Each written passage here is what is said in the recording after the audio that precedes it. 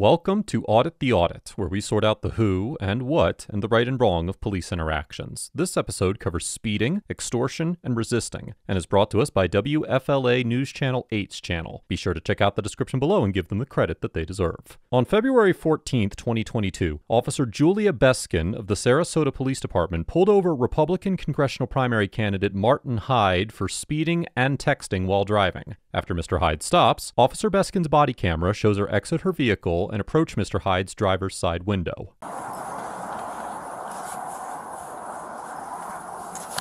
Hey, how you doing? How you doing, sir? Officer Beskin, Sarasota Police Department. You're on audio and video recording. The reason for the stop, you were observed going 57 and a 40, and you were on your phone texting while you were doing that.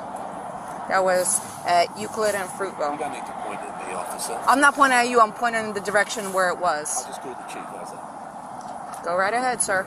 Can I see know your who I license? am, right? Yes, sir, I do. Can I see your license, registration, insurance, please? You can do this? Yes, sir.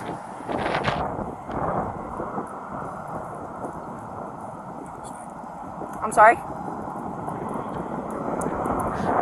I still have a job to do, sir. Yeah, for now. What's your name?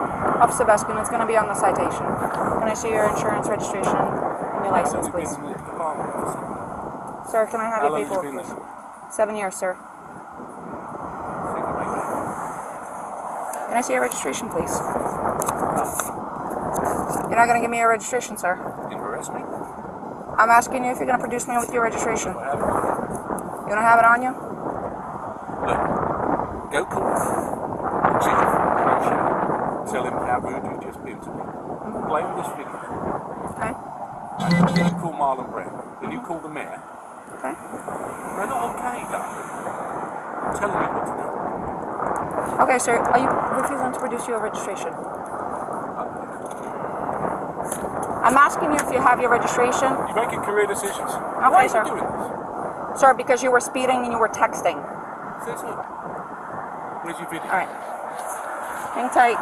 When Officer Beskin informs Mr. Hyde that he was speeding and texting, Mr. Hyde demands to see the video evidence. However, officers are under no obligation to provide evidence to citizens to justify their traffic stops, and Mr. Hyde typically would only be legally entitled to see any video footage that existed if he challenged the citations and the video was to be used as evidence against him. Although Section 318.14 of the Florida statutes requires the government to prove traffic offenses beyond a reasonable doubt in court, this burden can be satisfied without video evidence of any kind. For instance, Section 316.1906 of the Florida statutes allows evidence of the speed of a vehicle measured by any radar speed measuring device to be admitted if it is obtained by an officer who meets certain conditions, such as satisfactory completion of a radar training course and who has made an independent visual determination that the vehicle is operating in excess of the applicable speed limit, and obtained the radar evidence when conditions permit the clear assignment of speed to a single vehicle. Video evidence is also not required for an officer to stop a vehicle for speeding. In fact, as the Florida 2nd District Court of Appeals held in the 2008 case of State versus Allen, police officers can stop a vehicle for a speeding violation based on the officer's visual or oral perceptions, and verification of actual speed by the use of radar equipment or speed clocking is not necessary to justify the stop. Because Officer Beskin advised Mr. Hyde of his exact speed, it is likely that she used radar to capture his speed. But even if she had only stopped Mr. Hyde because it looked like he was speeding, it is likely a court would find that she had reasonable suspicion to make the stop.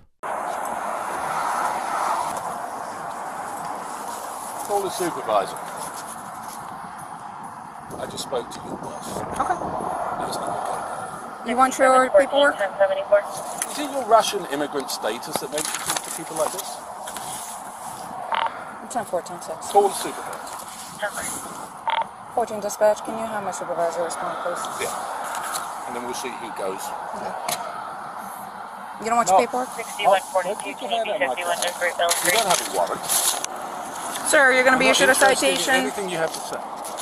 I'll wait for the supervisor.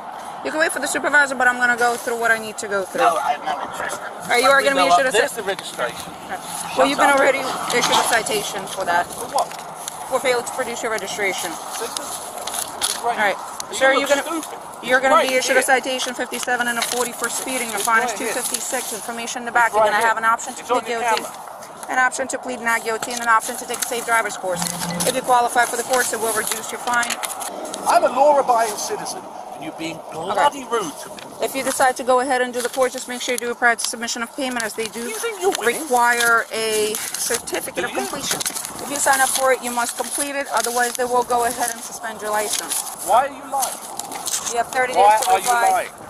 Your payment options are on the green form. Here's a simple question. Why are you lying? Phone number on the bottom in When your case you have any supervisor questions. When my supervisor comes, I'll wait for him with you if you like me to. Your citation's over. I can accept them.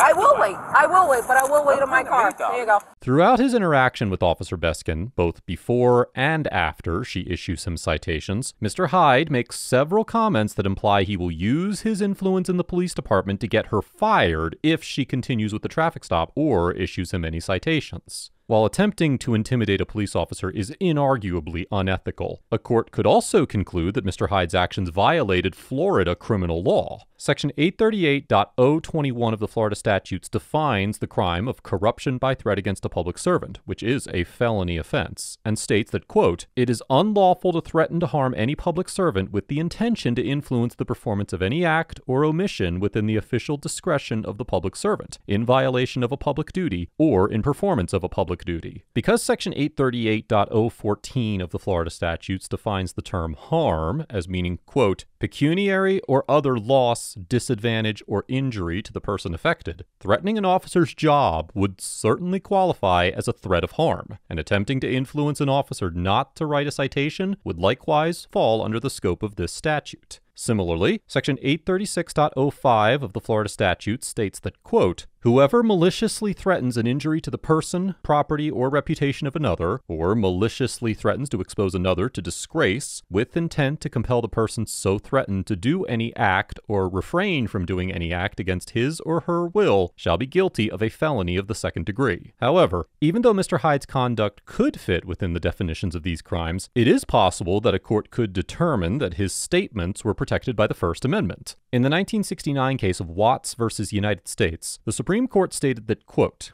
"A statute such as this one, which makes criminal a form of pure speech, must be interpreted with the commands of the First Amendment clearly in mind. What is a threat must be distinguished from what is constitutionally protected speech. While extortion is not protected speech, and, as the Supreme Court explained in the 2003 case of Virginia versus Black, the First Amendment permits a state to ban a quote-unquote true threat, which is defined as, quote, "those statements where the speaker means to communicate a serious expression of an intent to commit an act of unlawful violence to a particular individual or group of individuals. The state of the law regarding nonviolent quote-unquote threats is much less clear." For instance, in the 1987 case of Houston versus Hill, the Supreme Court recognized that, quote, "the freedom of individuals verbally to oppose or challenge police action without thereby risking arrest is one of the principal characteristics by which we distinguish a free nation from a police state." And it is easy to imagine how defining statements about getting police officers fired as unprotected speech could lead to widespread abuse and the suppression of free speech. The rights of individuals to express their dissent with police actions must be balanced against the state's interest in protecting against corruption, and it would be interesting to see how a court would decide this case if Mr. Hyde had been criminally charged. Yeah, but you have the bad day. You knew exactly what you were doing and you made a mistake. If that is your feeling, you are more than welcome to fight the citations in court. I'll fight the citation. Okay. I'll fight your employment. Okay. Sarge Frangione is on his way. Okay. Speeding 57 and a 40. Texting while driving. Failure to produce his registration when I asked. He told me I could look it up. Okay. You know who he is? Yes. Right? Yeah, you got identified him? Yes. Okay. Hello, Mr. Hyde? I guess you talked to Sergeant Frangione by the phone? I did, yeah. Okay. He's on his way. She requested another unit, so that's why another unit. Give someone a ticket for no registration when they've got their registration.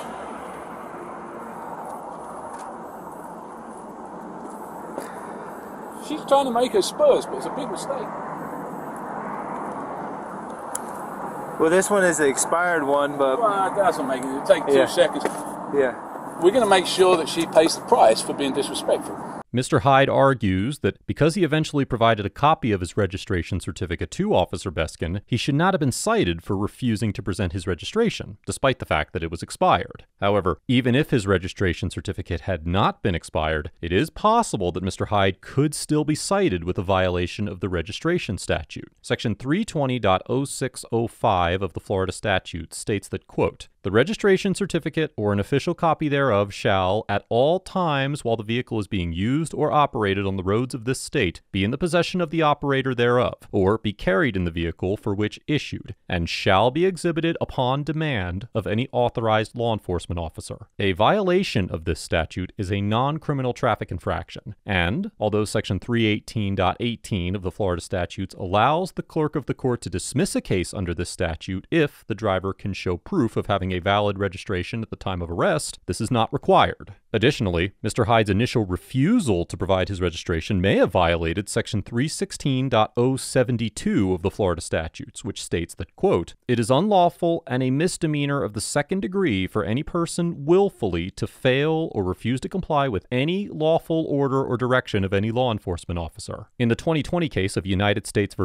Wilson, the 11th Circuit concluded that an officer had probable cause to arrest an individual for violation of this statute when he repeatedly refused to produce his driver's license in response to the officer's valid order to do so during a legal traffic stop. Similarly, Mr. Hyde's conduct could also constitute resisting an officer without violence, which Section 843.02 of the Florida statutes defines as resisting, obstructing, or opposing any officer in the lawful execution of any legal duty, without offering or doing violence to the person of the officer. As the 11th Circuit explained in the unpublished 2017 case of Ryder v. Andrews, quote, "The refusal to comply with an officer's request during the lawful execution of a legal duty may constitute resisting without violence." In this case, the court went on to conclude that refusing to provide license and registration during a valid traffic stop, at the very least, gave officers arguable probable cause to arrest an individual for resisting without violence. Given this precedent, a court would likely conclude that Officer Beskin would have been within her authority to arrest Mr. Hyde for violating either of these statutes when he repeatedly refused to present his registration certificate. Let me go talk to her and see. Well, it's a waste of time. Yeah. She's got it in her head. I know exactly who she is. Frangione told me exactly who she is. That's fine. 7 years might not turn into 8. Proceed to the route. Stay in your car. I just wanted to know if you wanted to go back to the station. You can go to the station. Yep, go to the station. Hey, Martin. You got that thing on? Yeah, I have to leave it on.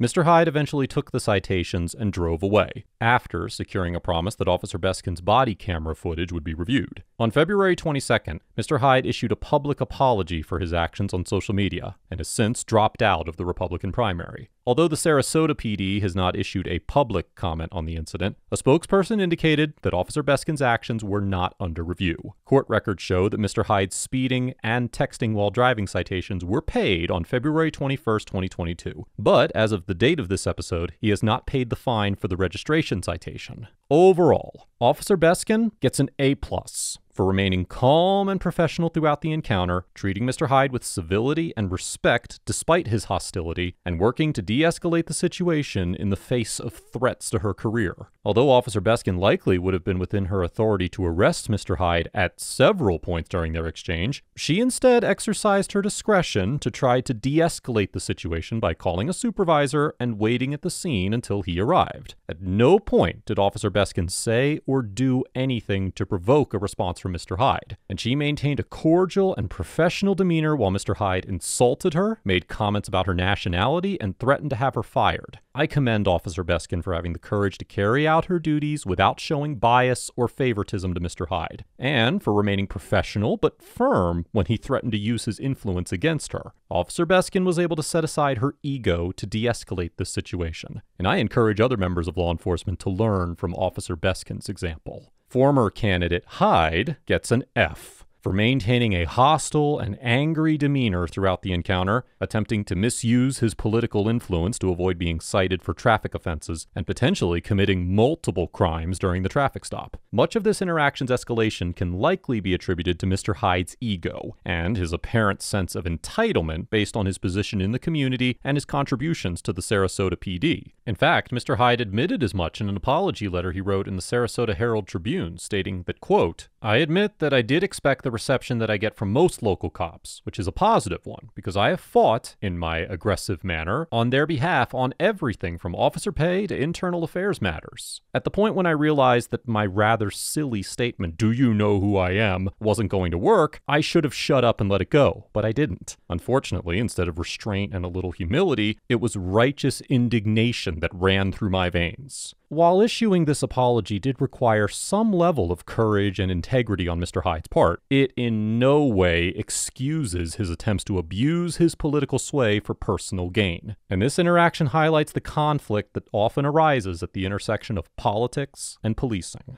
Let us know if there is an interaction or legal topic you would like us to discuss in the comments below. Thank you for watching, and don't forget to check out my second channel for even more police interaction content.